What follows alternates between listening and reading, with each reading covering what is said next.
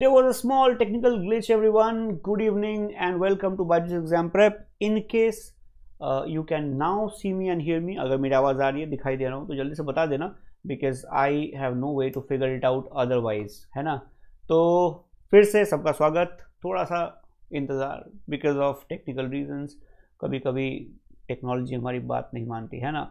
This session is for MH-CET, you know that, but if you're targeting any other exam like SLAT or Jamia, you can stay. In fact, if you're targeting CLAT 24, then also you can watch this session. बहुत interesting है, काफ़ी अच्छे questions होंगे और बहुत मज़ा आने वाला है. Now, if you're watching me after the session is over, make sure you watch it till the very end, and more importantly, अगर ज़रूरत लगती है तो थोड़े ज़्यादा स्पीड पे देख लो, 1.5x पे देख लो, टाइम बचा लो, बट मेक श्योर उस टाइम का अच्छा इस्तेमाल कर लो. ऐसा ना हो कि टाइम बचा के आप सिर्फ रील्स देखने में अपना टाइम स्पेंड करें. All right, I can already C some Krishna, angry bird, Rajendra, and I think I have miss some names. कुछ नाम चले गए ऑलरेडी. सो एक बार फिर से गुड इवनिंग बोल सकते हो इन केस मेरी आवाज़ आ रही है तो, है ना. Now if you're not aware, MH-CET पे we are doing a series actually, so we are covering all the sections. कोई section नहीं छोड़ रहे हैं, सारे classes हो रही हैं, sessions हो रहे हैं, free of cost. You can watch us and make sure you, in case you have not watched the previous episodes, make sure you go back and watch. सारे classes देखना, कुछ भी मत छोड़ना. ये वाला 5th part है, हम ऐसे हर दिन parts कर रहे हैं तो कुछ भी miss नहीं होना चाहिए. Okay. Now, if you're watching me after the session is over, if you think there is something that you need to tell us, तुम्हें लगता है कुछ बताना ज़रूरी है कि आप ये वाला सेशन करवा दो, ये पढ़ा दो, वो बता दो, तो कमेंट में टाइप करके बता सकते हो. We will try to come back with a session as we always do, है ना. तो भाई आगे चलें. तो before I move on and give you questions and you guys try the questions, बहुत interesting questions होंगे, देखते हैं कितना है किसमें दम. But before I do that, let me announce something very very very important. काफ़ी इंपॉर्टेंट चीज़ मैं पहले बता दूँ वरना मैं भूल जाता हूँ अक्सर, है ना. तो याद रखना everybody, if you are targeting any of the CLAT और अलाइड एग्जाम्स, तो ये बहुत अच्छी अपॉर्चुनिटी है. 5 Feb डेट याद रखना, 11 AM पे स्कॉलरशिप टेस्ट होने वाला है. You right the scholarship test. If it goes well, अगर आप अच्छा करते हो, अप टू 90% स्कॉलरशिप आपको मिल सकती है, विच इज़ लाइक 10% पे आप पढ़ाई कर सकते हो. इंडिया का best course eight 10% of its price. So I think that's priceless, correct. तो रजिस्टर करना है, डाउनलोड कर लो ऐप, अगर नहीं किया है तो रजिस्टर करना है. 5 Feb 11 AM, संडे का दिन है. हाँ, तो बहानेबाजी भी नहीं चलेगी कि मैं बिजी था, स्कूल में था वगैरह वगैरह, है ना. तो ये टेस्ट देना और पैसे बचेंगे तो उसका कुछ और इस्तेमाल हो सकता है ना, कुछ अच्छे चीज़ें कर सकते हैं उन बचे हुए पैसों से. सो why not take a chance and get some good scholarship. घर वाले भी खुश होंगे कि देखो हमारा बच्चा कितना लायक है. तो भूलना मत, इसे याद रखना. वैसे मैं और भी याद दिलाऊंगा बाद में, but now let me see if anybody else has joined also. Now remember guys, there was some technical issue initially, तो मुझे लग रहा है अभी भी मुझे मैसेजेस ठीक से नहीं आ रहे हैं. तो इन केस अगर आप मैसेज करते हो तो हो सकता है थोड़ा टाइम लग जाए पढ़ने में. रेगुलर फीड नहीं आ रहा मेरे पास, होता है कभी कभी, अटक जाती हैं चीज़ें, है ना. कोई बात नहीं, शुरू करते हैं भाई. तो बहुत ही ज़्यादा important category of questions for exams like MH-CET, SLAT, अगर जामिया वगैरह दे रहे हो. A-लेट भी होता है. A-लेट में in fact last year they asked about 14 questions from syllogism. ये वाला क्वेश्चन टाइप सबको पता है ना, जानते तो हो गई. These questions are known as syllogism questions. और ये MH-CET लास्ट 5 ईयर्स का पेपर देखते हो तो वहाँ के अंदर भी ये क्वेश्चंस आते हैं.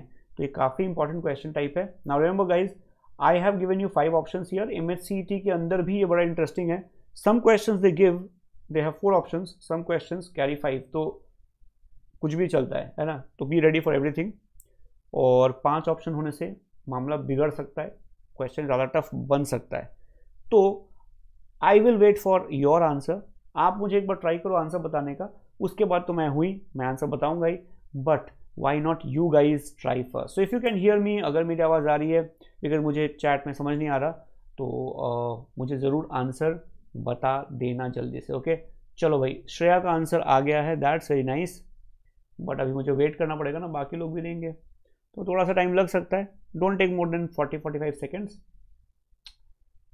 Yes please. So angry bird, Rajendra, Krishna और भी जो भी है इस सेशन के अंदर, प्लीज़ लेट मी नो, वरना मैं आंसर तो बता ही दूंगा. And if you watching me after the session is over, then this can be a very very interesting learning also. तो ध्यान से थोड़ा वेट कर लेना. 15 more seconds and then I will help you with the answer. अभी तक एक answer आया मेरे पास, करेक्ट है कि नहीं आई डोंट नो, बताऊंगा.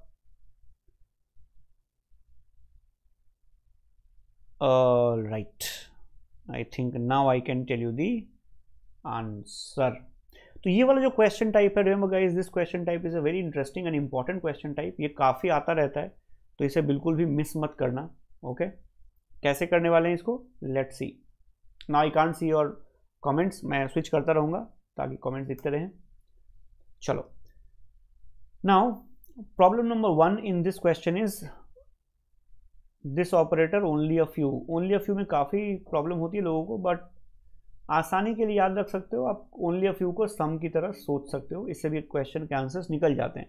तो ये question is basically some rats are snacks, है ना, और ये वाला है सम फिश आर स्नेक, तो ये तो ठीक ही है. ऑल रूट्स आर फिश, ये भी ठीक ठाक है, no problem.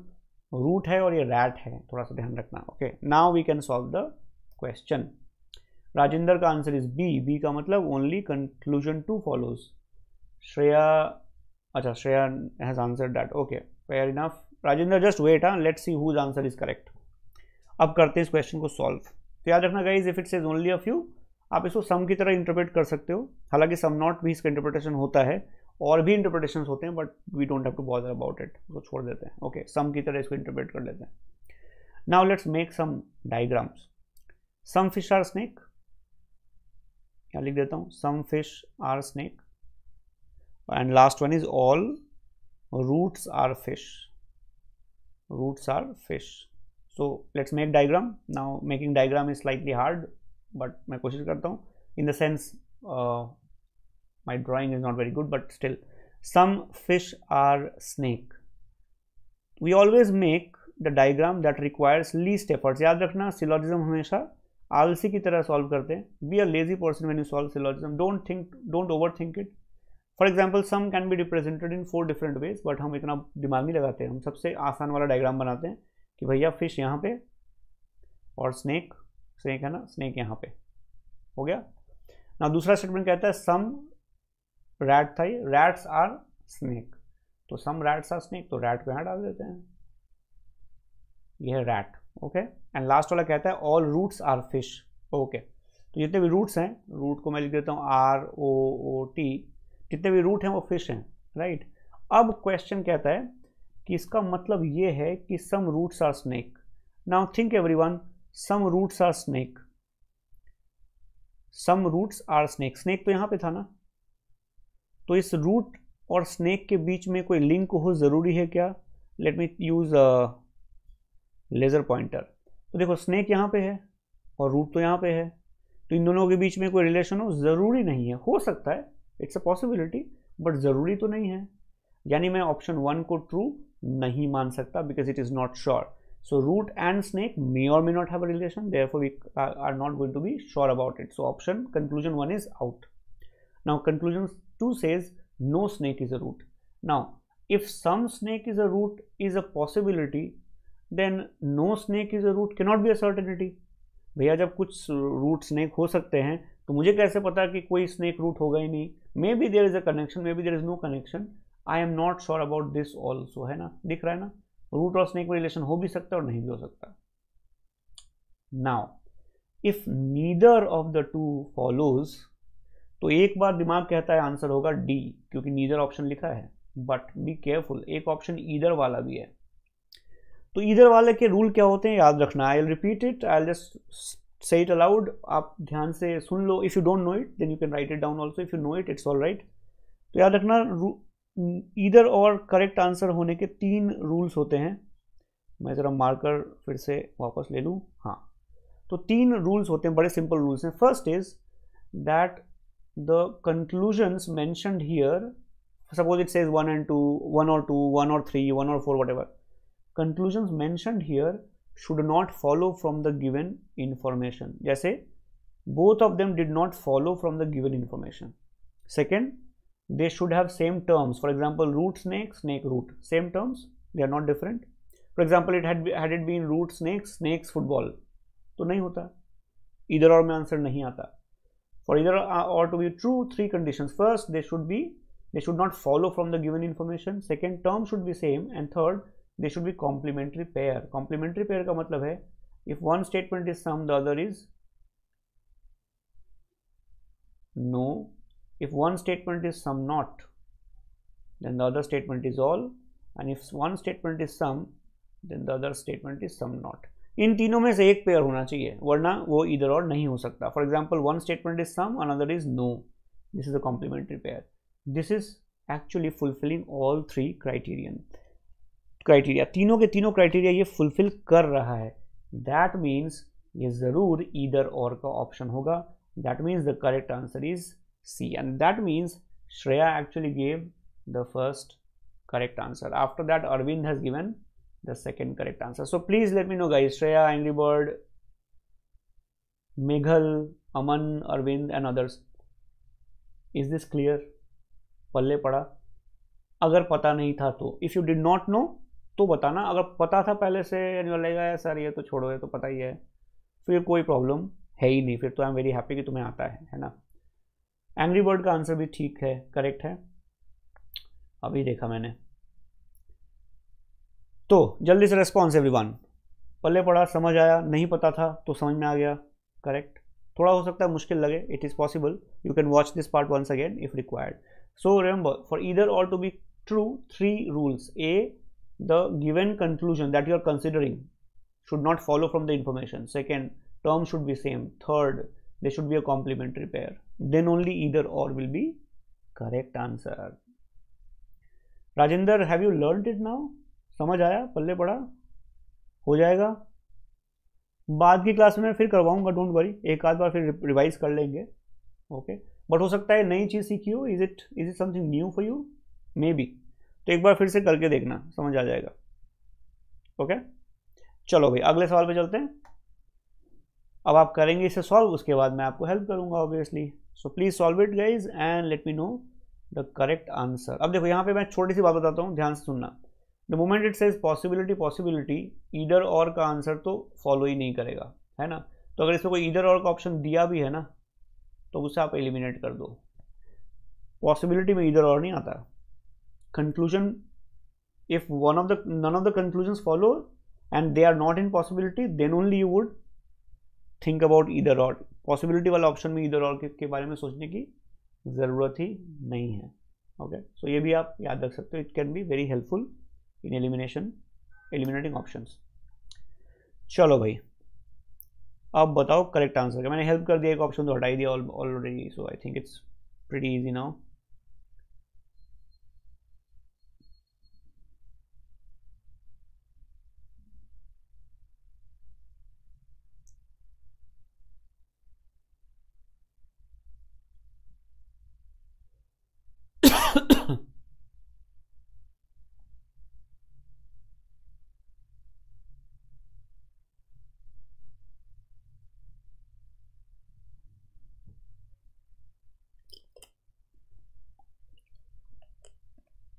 Shreya's answer is C. C means only one follows. Okay.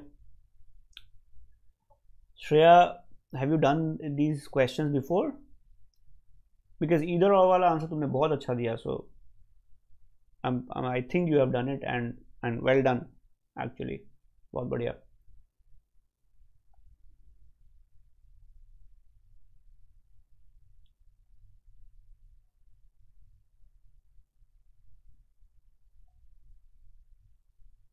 Arvind's answer is B. B means both follows. Okay, both follow. Okay. I'll wait 10-15 more seconds. फिर मैं answer बता दूंगा, है ना. Yeah, Shreya says yes. Well done, Shreya. Very good. Very, very good. Angry Bird says C. Angry Bird, your ID sounds familiar. Have you done classes before? तुम्हारे ID से लग रहा है, सुना लग रहा है, ठीक से याद नहीं आ रहा. Shreya, no problem. That's always there, but you're doing pretty well. Rajinder's answer is B. चलो भैया मैं आंसर बता देता हूँ. Now pay double, triple, 4 times attention, especially if your answer is wrong. Okay? तो देखो कैसे करना है. All buildings are houses. सारी बिल्डिंग ली, हाउस में डाल दिया. Now please excuse my drawing. Okay, my drawing is not very good, especially with the circles and all, तो थोड़ा सा अजीबोगरीब बनाऊंगा बट आंसर सही निकाल दूंगा. Okay, so all buildings are houses, है ना. ये थोड़ा जादू का सर जैसा लग रहा है. No house is an apartment. Now pay attention everybody. No house is an apartment. That means apartment and house will have no connection, right? That means B is part of the house. B जो है ना वो H के घर में रहता है. तो भैया जब H बात नहीं करता अपार्टमेंट से तो B कहाँ से कर लेगा? You understand? Suppose H is your family and apartment is another family. Your families don't talk. तुम रहते हो घर पे, you stay in the house. How dare you talk to apartment? You can't, right? Clear? So if house has no connection with apartment, even B has no connection with apartment. Now third says all apartments are flat. All apartments are flats. So flat would be like this, correct? Now here is the problem. Please remember everyone, I am making the minimum required diagram, right? मैं सबसे कम मेहनत वाला diagram बना रहा हूँ. For example, I said all apartments are flats. तो flat ऐसे बना दिया, apartment उसके अंदर डाल दिया. But what if, have you ever thought, what if flat की साइज इतनी बड़ी हो सकता है ना. Flat can be this size also, no, because there is no restriction on flat size. Flat का साइज तो कितना ही बड़ा हो सकता है. It can be as big as the universe, है ना. तो अगर फ्लैट का साइज ऐसा कर दूं तो कोई, I am not violating any rule. Syllogism says if you don't violet any rule it's okay. Diagram correct है. Now assume this, okay, and now check your answers.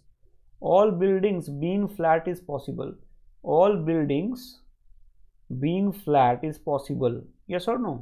ये सारे बिल्डिंग फ्लैट हो सकते हैं ना. फ्लैट के अंदर आ गए, ये रहा फ्लैट, हो सकता है. Now second statement says all apartments being building is a possibility.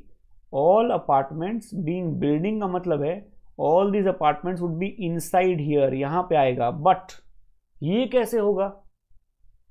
ये कैसे होगा? Because house and apartments don't talk and building is inside a house. Then how can building talk to apartment? How can apartment come and sit with building in its own house?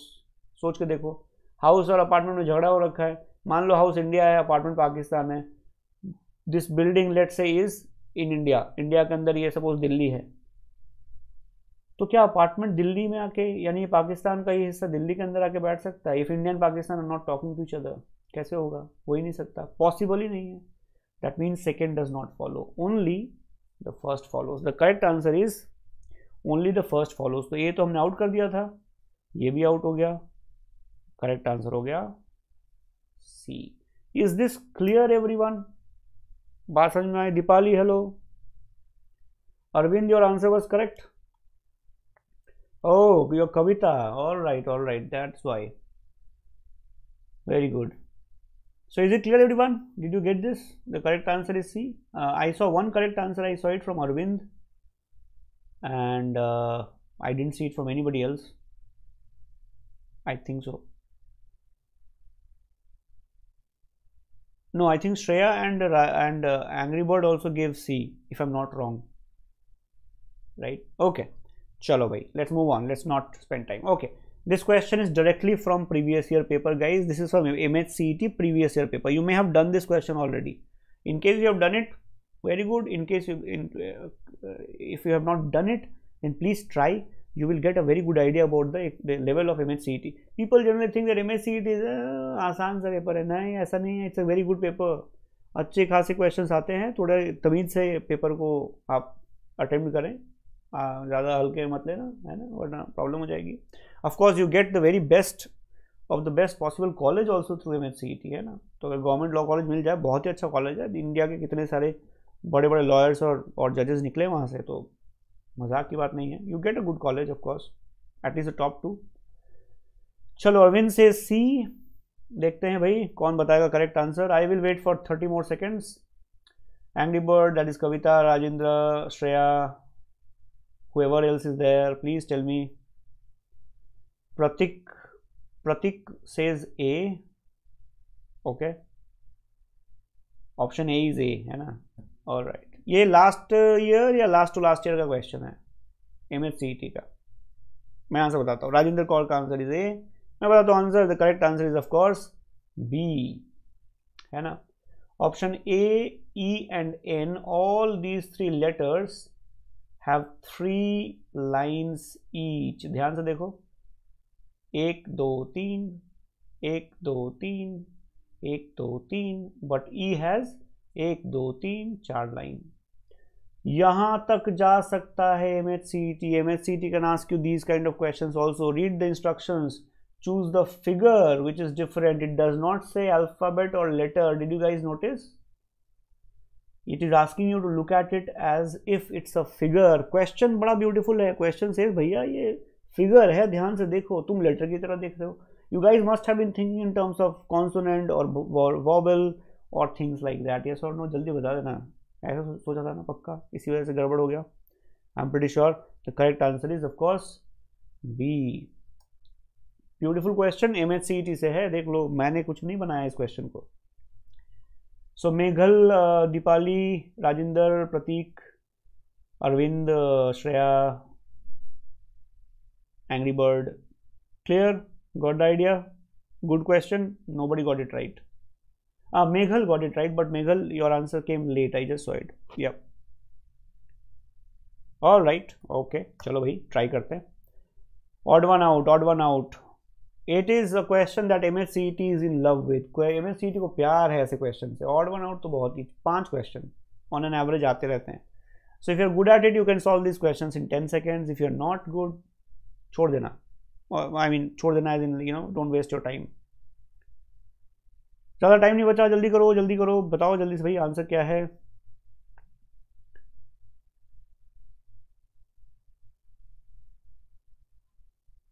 Meghal, yes, you can say that as well. Very good. Good observation. Yes, please. What's the answer? Jaldi, jaldi. Quick, quick.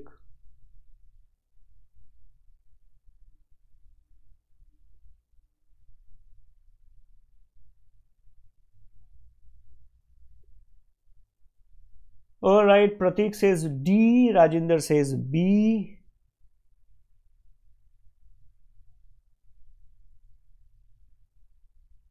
Rishabh says A, Arvind says D. All right, I'll help you with the answer. No problem at all. Carp is a fish. Herring is a fish. Flounder is a fish. Flounder as a verb means to struggle. Okay, the ship floundered in the high seas or in the storm. Flounder as a verb can mean to struggle, but flounder as a noun means a fish. बड़ा ही बहुत ही बेकार test होता है, मत खाना. In case you eat fish. Carps are still okay. Flounder is bad. Herring मैंने नहीं खाया, अंग्रेज लोग खाते हैं. सो carp, herring, flounder, all of them are fish. Dolphin is a mammal, है ना. साइज वाइज ही बड़े डिफरेंट है. डॉल्फिन बहुत बड़ा होता है, ये बिल्कुल टिन्ने टिन्ने होते हैं, छोटे छोटे से. But size is not the basic actually idea here, and therefore the correct answer is D. So who got it?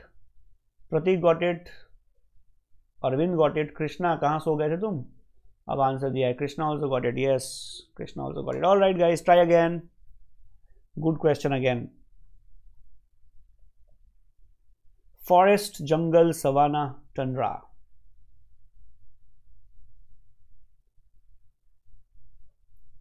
Let's see. Not very hard. I think you guys have read all this in your geography book when you were in class 7th or 8th. I think so, है ना. All right, Parth has joined, Udayan has joined. Parth says D. Parth, for this question, I think so. Udayan B. Okay. D is Chandra. Udayan says B. B is jungle.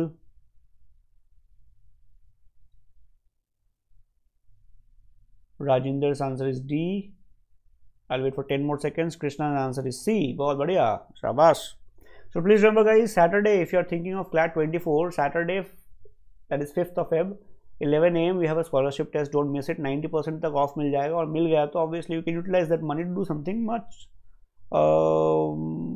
something that you want to do. Maybe, you know, just buy something productive or something like that, or just save that money. कुछ तो करो, मतलब you can earn something, so why not take the scholarship? Don't forget that.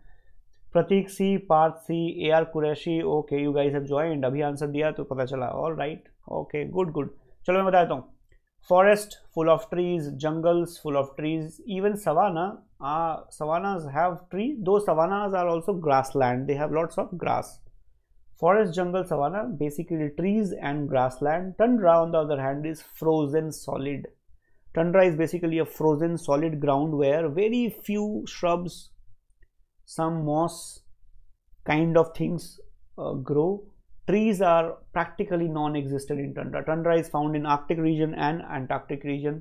तो अगर कभी south pole जाना हुआ या नॉर्थ पोल जाना हुआ तो वहाँ देख के आ सकते हो. या for more information you can also talk to Santa Claus. That's correct. He comes from Arctic. तो उनको ज़्यादा पता होगा. मैं गया नहीं, मुझे ज़्यादा आइडिया है नहीं. But I have had a word with him. तो उन्होंने बोला वहाँ पे पेड़ वेड़ तो बिल्कुल ही नहीं होते, बिल्कुल ठंड होती है. And it's a frozen solid kind of ground. कुछ उगता वुगता है नहीं वहाँ पे, तो चिल आउट ज़्यादा कर नहीं सकते. Therefore the correct answer is of course D for Delhi. Now let me see किसने सही आंसर दिए. So it's hard to figure out, but I think Rajinder's answer was correct. Everybody else said C. Okay. Now remember, if you take too much time to answer, then I would assume you are using some kind of help. Okay, because देखो ये question 10 second में हो जाते हैं. तो अगर आप ज़्यादा टाइम लोगे तो मुझे लगेगा कि भैया दाल में कुछ काला है, पूरी दाल काली है. All right, let's see. Qureshi, Parth, Pratik, Krishna, Rajinder, who gives me the first correct answer? Rishabh says B. Rishabh का आंसर है B.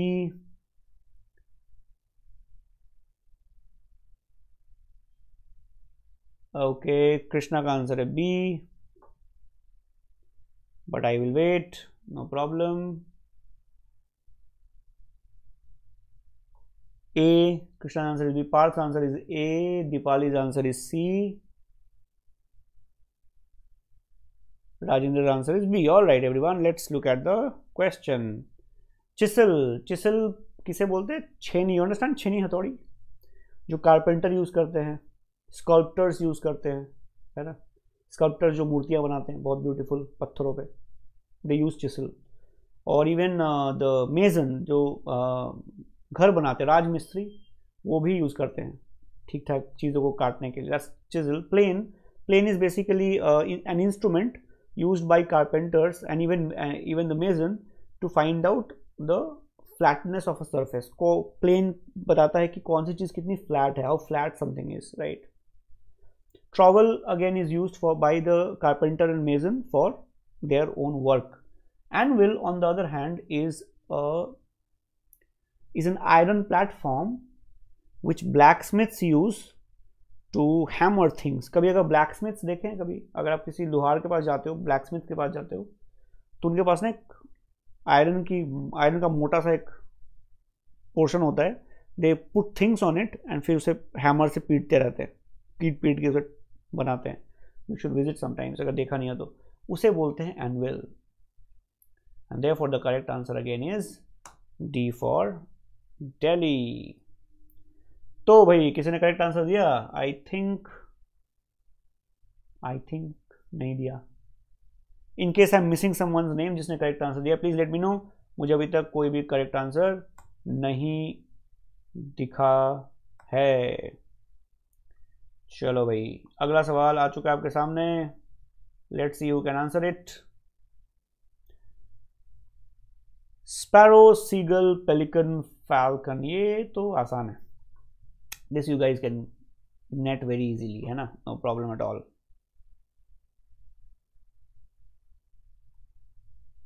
Find the option that does not belong to the group. Sparrow, seagull, pelican and falcon. This I think you guys can manage very easily. Now remember guys, if you have liked the question so far, why not consider leaving a like for us. एक बार like करके जाना, so that we can spread more, reach more students, because we spend a lot of time creating these content for you, है ना. तो एक like, and if you're new to the channel, make sure you subscribe button press करते जिंदगी में बाहर आ जाएगी, और बेल आइकन जरूर प्रेस करना. फिर जब भी हम वीडियोस डालेंगे तो हमारे पास नोटिफिकेशन जाएगा, टिंग टिंग, and you would be all cool. A B A B B B B. अरे ये तो आसान क्वेश्चन है यार, come on. Sparrow, seagull, pelican बेचारे नन्हे जीव होते हैं, बेचारे बिल्कुल ही नादान से, है ना. स्पैरो छोटी सी चिड़िया होती है, गौरैया, ये tiny C, you can eat it like this.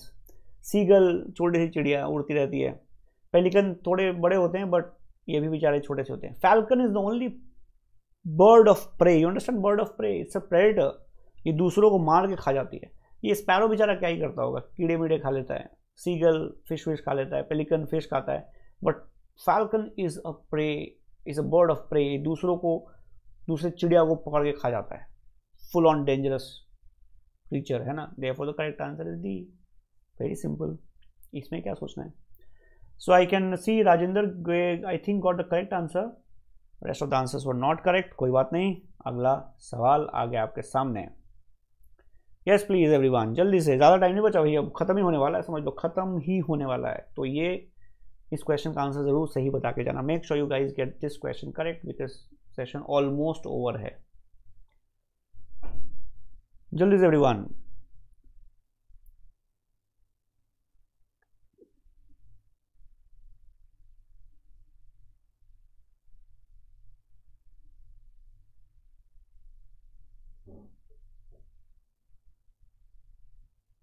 ये तो पक्का बता दोगे है ना.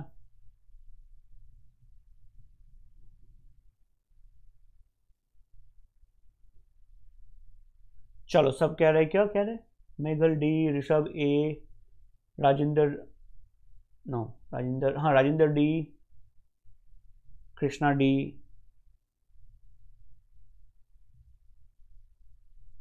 this one is, I think most of you will get it right.